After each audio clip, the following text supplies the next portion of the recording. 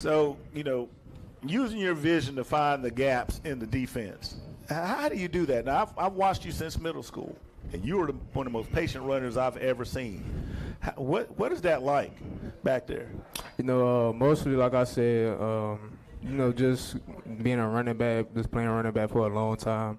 That comes with just being disciplined and just knowing how to read blocks, knowing how to read linebackers, like each and every run. So just being a running back and just knowing the hole that you have, knowing how to hit the gap, and knowing how to just read linebackers.